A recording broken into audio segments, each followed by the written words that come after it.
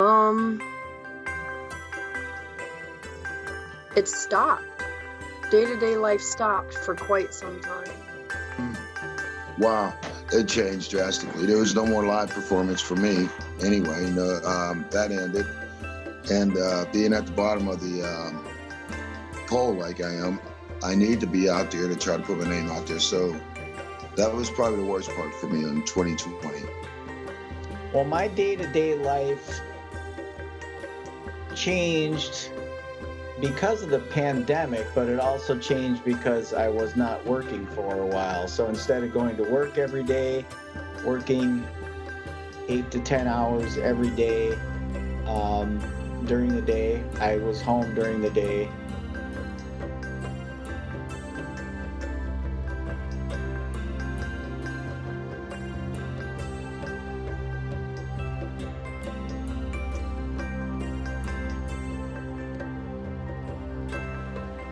Hi, my name is Alex Rance, and I'm the creator of 2020 Unmasked.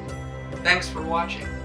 Like you, towards the end of 2020, I realized what a traumatic year it had been. I am also a storyteller, and I believe in the healing power of stories. So I set out to collect the stories of 2020, the good, the bad, the painful, and the enlightening. This is the result. These are real people, and these are their stories.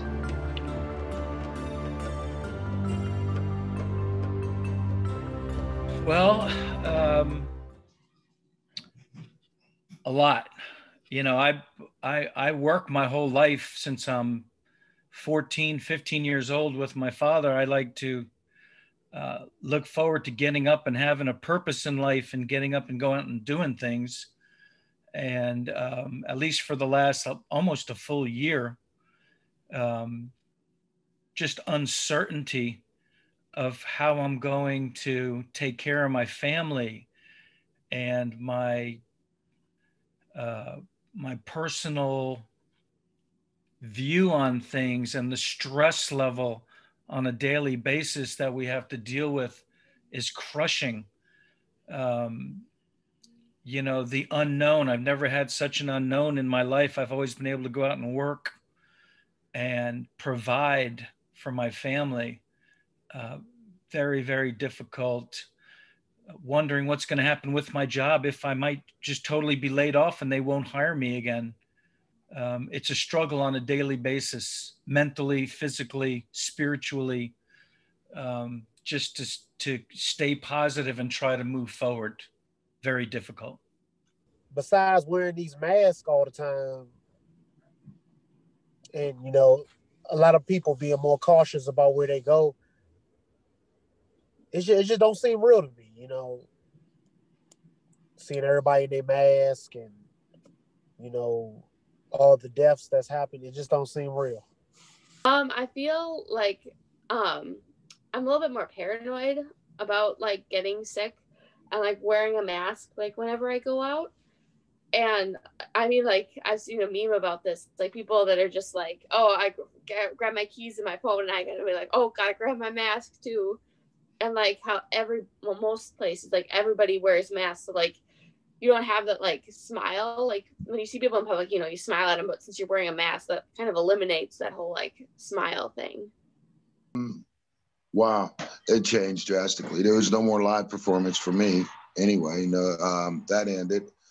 And being at the bottom of the poll like I am, I need to be out there to try to put my name out there. So that was probably the worst part for me in 2020.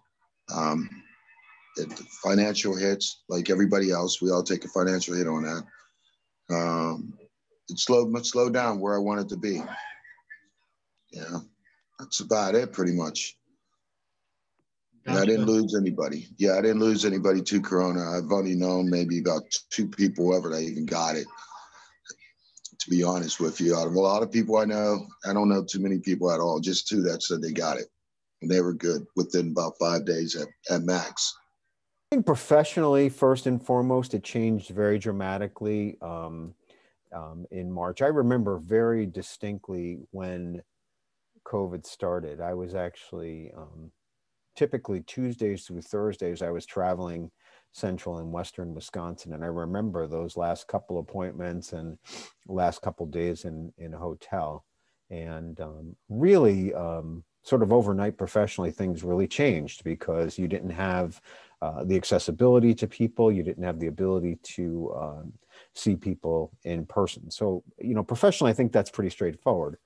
I think personally, of course, it changed dramatically too, because once that switch was flipped, all the people that we're close to, all the people that, just the routine things that are a part of your day, they're part of my day. And every day, meeting people on Friday for fish, going, meeting people for a drink. All the, again, business functions obviously dried up, and truly have still not come back. All the things that are part of the fabric of my life. One, kind of like we talked about before, that was personally very difficult is it put a kibosh on all the volunteer things that you look forward to, the cancer walks, the group events, and that's a tough thing. And that also had, as it has in so many other areas, just a devastating effect for them in terms of fundraising. So, a whole host of things sort of clicked right in, and, we're still fighting past those. Well, my day-to-day life changed because of the pandemic, but it also changed because I was not working for a while. So instead of going to work every day, working 8 to 10 hours every day during the day, I was home during the day. To adapt to that, I started doing a few things in addition to looking for jobs. I started doing a read aloud program for kids. Initially, it was 5 days a week, where I would get on Zoom every day and read books, and started a following for young people to listen to books that I was reading. I changed. I stopped going to hear live music, which was a huge part of my life. Before the pandemic hit, I'd go hear live music in Appleton and the Fox Cities, sometimes as much as 6 days a week. Every night I was out listening to live music. And I stopped doing that, at a low week would be 2 or 3 times that I would go hear live music. And that came to a complete halt months in there.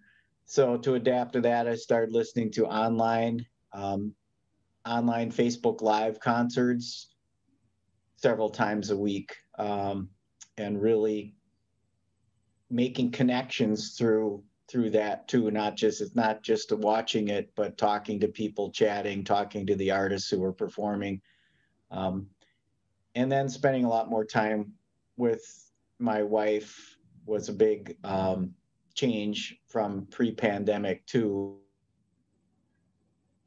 real well.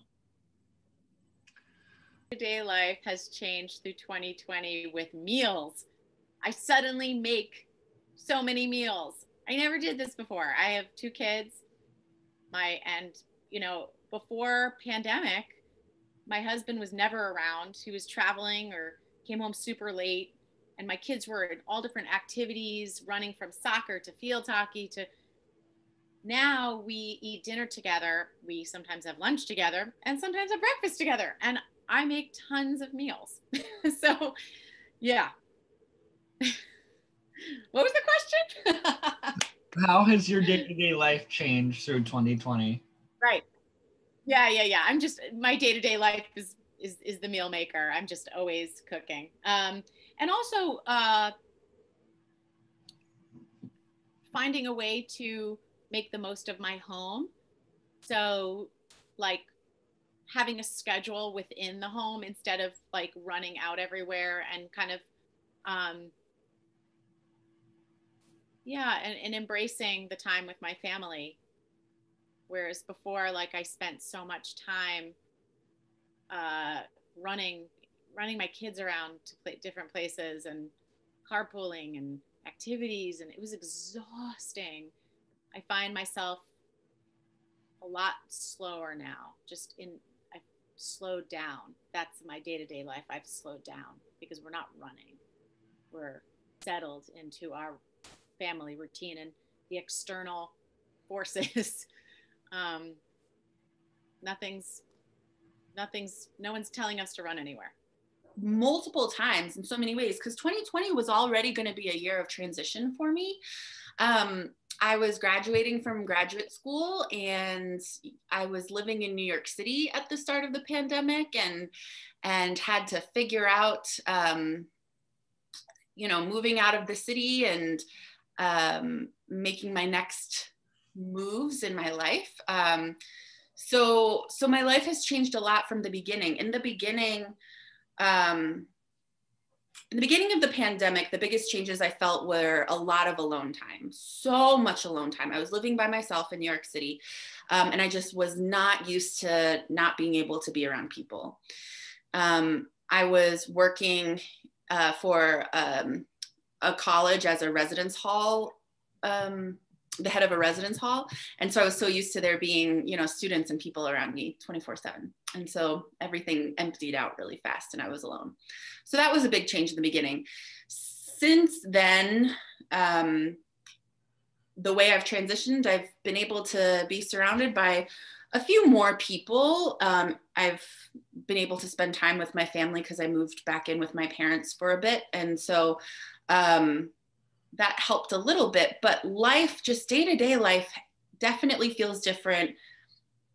Because of everything comes with anxiety now, right? Like I'm someone who already struggled with anxiety, but now the simplest little things bring up a lot of those anxious tics and ruminating thoughts and worries about, am I going to bring home germs to my family? Am I going to this, that, and whatever? What is the safest way to do this? So that's one of the biggest changes. And then I think the other big change of my entire connection to the world being on my computer and on my phone. That's been a big change for me, and it's been something I've had trouble adjusting to. So, yeah. It stopped. Day-to-day life stopped for quite some time.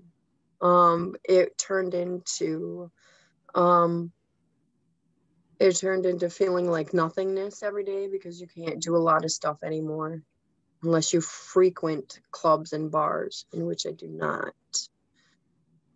And that's occasional and grateful to come when they do, but I generally stay home because I have to be the smart parent.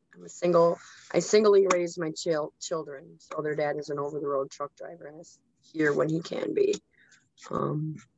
It has changed my day-to-day functioning, and I am bored with some cooking things anymore. There's not any fun in hoping for things that could be, but they can't be because people are making all of these mistakes everywhere. And behaviors are causing everyone to have to suffer. So trying to just think about tomorrow, not necessarily worry about it too much, but think about tomorrow as, okay, so if this happens tomorrow, what do I do?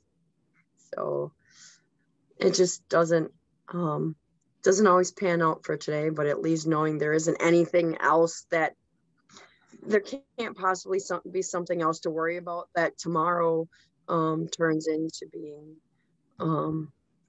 there's only one thing that can change, possibly. I mean, out of anything, there's only ever one thing that can change day to day, mostly outside of a life circumstance of like death or something like that, or marriage.